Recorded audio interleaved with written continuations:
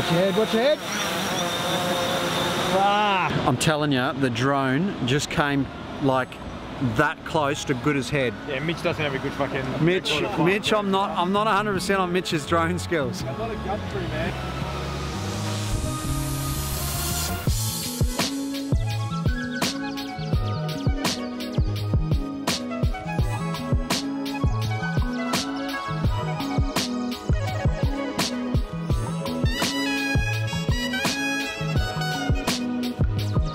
So I'm here to see the boys from V2 and we're heading down on a little adventure down to Lorne or Apollo Bay, somewhere on Great Ocean Road anyway.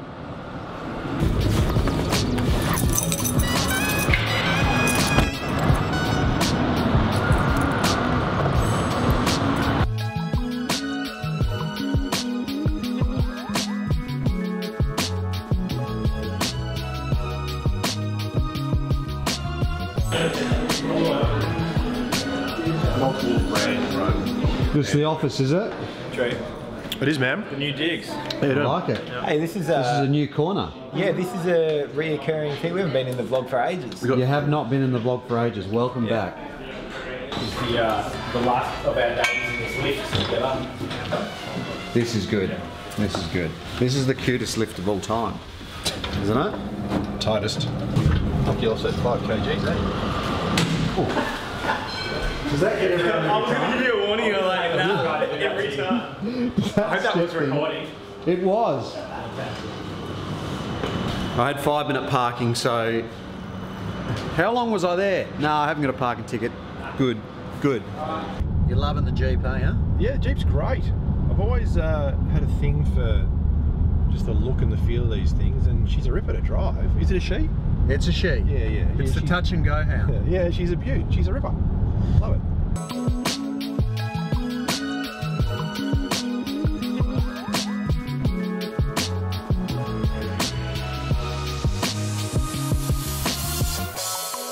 We are here. We're at the beautiful seaside town of Lorne, and I can tell you what, the surf is up, man. I should have brought my board. I can actually surf, you know.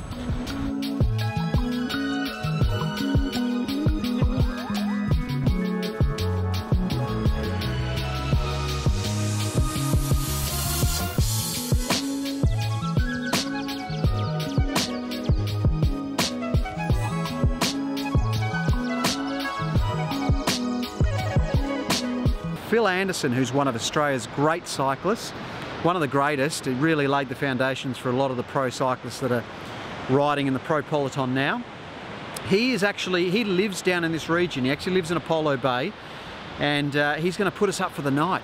So I was like, as soon as Andy said, yep, come along, I was like, I'm there. How you going, bro? You crashed it yet? I'm recording you. Not today. You are? What?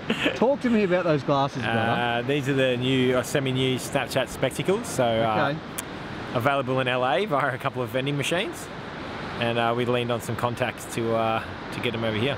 Mate, that is so good. So you're recording Snapchat right now? So that's like 10 seconds, 20 and 30. Yeah. And it'll just keep spinning until, and then it automatically goes straight to your phone. It doesn't go to your feed, but it goes straight to your phone, and then you just upload it, pick what you want. How good is that?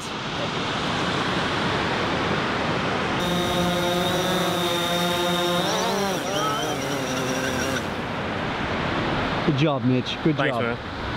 Lorne is basically where the Amy's Grand Fondo's taken place, and this year they've got a few new rides and stuff. They've got this dirt ride that we're going to sort of do a pre-ride on tomorrow morning.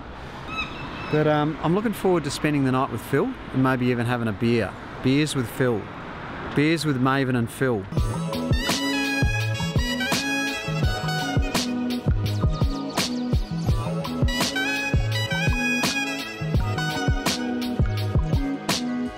The awesome young lady that was at the surf shop then said to us, we've got to go up to Teddy's Lookout, which in all the times I've been to Lorne, I've never been to Teddy's Lookout. Stunning view, absolutely stunning view. We've got some great drone footage. People are taking photos. Good photo. Good photo.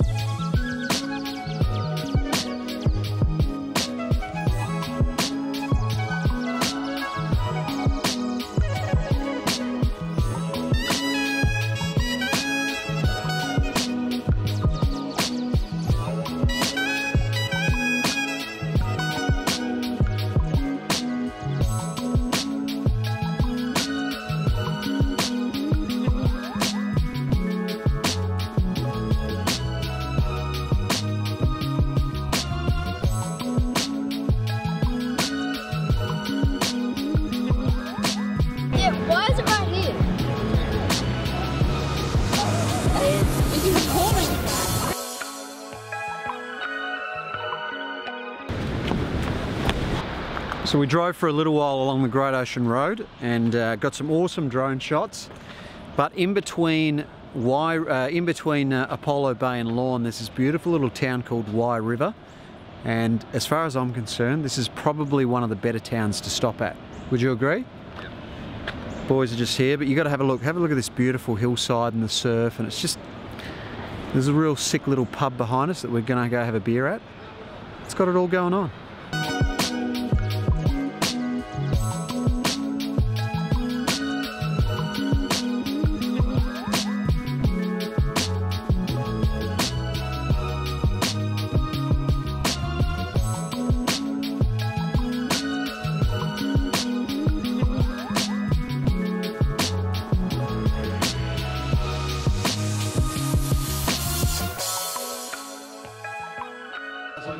Hey, how you going? How you going, mate? Nah, yeah, I'm alright, eh? Just getting back out here at the pub, down at Wye River. Yeah, got me moccasin. The only thing I will need... Mate, you're in royalty here, Marcos. Look at this. How good is this? Look at this. How's that kit? Whose trophies are this? Who's this bloke? They're Anne's trophies. Are these yours? They're all Anne's trophies, Here, yeah. I've got Couple she knocked You up. got a couple of trophies there. Yeah, I've got a Lantern Rouge, which goes next to the Tour of Britain and Tour of Ireland trophies. Hang on a sec, Anne. Talk to me. Well, What's going on here? theoretically, Every single jersey down there is a leader's it's the jersey. leader's jersey from a tour at one point in time. No way. And Anne, I was more than happy to give them to you as a... Well, when we built the house, was where we were going to do it. So we had all these jerseys, and being an old retailer, I thought this works. This works. This works, yeah. This works. So, in case you haven't noticed, I'm here with Anne, Phil Anderson's partner, and Phil Anderson is downstairs. We're in his beautiful house, and I'm overwhelmed with the gold that's shining in this little room here because there is Trophy Central, isn't it? It's kind of cool, but kind of crass. It's not crass at all. Even the ponytails up there, look. What's Phil's that? ponytail. Oh, get it. No, oh my God. Are you I thought that was Gaston from Beauty and the Beast. Oh, yeah. So we were just talking about Phil's haircut, his mullet, right?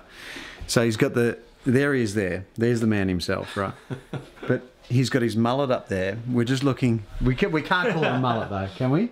We can't call it a mullet. It's No, it was just a long hair thing happening. It's a long hair thing. A mullet to me is like at the back, you know, like 80s rock band. Yeah. Just even 70s when it just straight back, you know. I think Neil Stevens, he has a pretty good mullet. Yeah, he had and a he mullet. still sports it. I think he still sports it. He still does, yeah.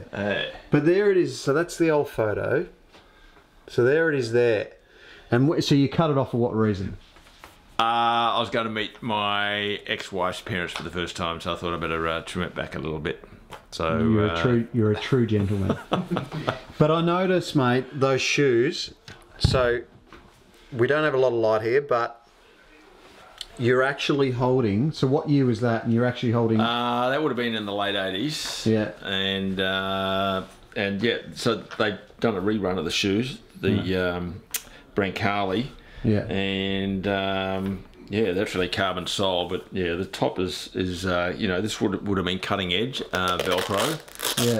Velcro, yeah, Velcro back in those days. Back in those days, was cutting edge because before then we all had shoelaces, and yeah, to tighten your shoelaces as you're coming into towards the finish was a challenge. They are off the shiz, and so this is exactly what you were using in that photo. Yes, but Except back then it was a carbon nylon sole, which were even more slippery than the carbon. Yeah. So, I know, that's this weekend. Yeah, still so. So 83. 83, yep. You must be so proud of that.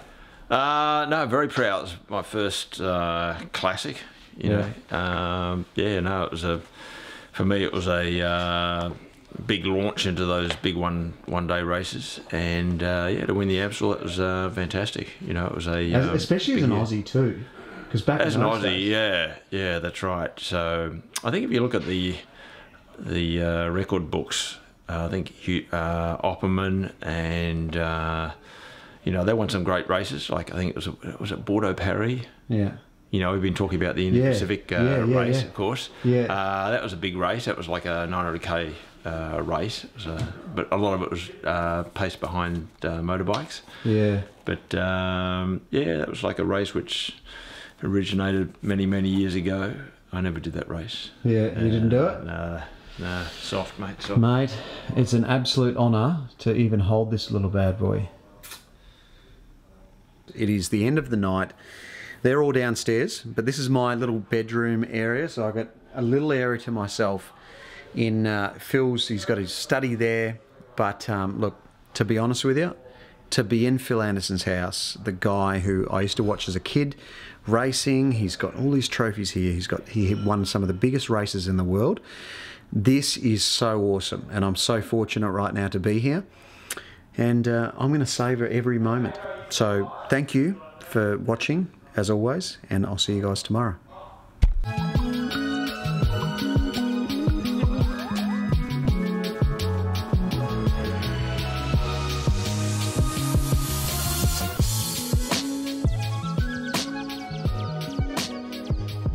Noteworthy, we're still in there on the iTunes store. Just overtook Osher Gunsberg and Ricky Gervais. No! No shit. Yeah. And I have photo evidence. And the global fund manager has asked them to come and perform? Host a Sydney and Melbourne event. It's fucking ludicrous, is what it is. That is They don't know so what. good. In fact, the message back to them was, "Are you sure you've listened to our podcast? Is this a mistake?" Oh, that is so good. Yeah.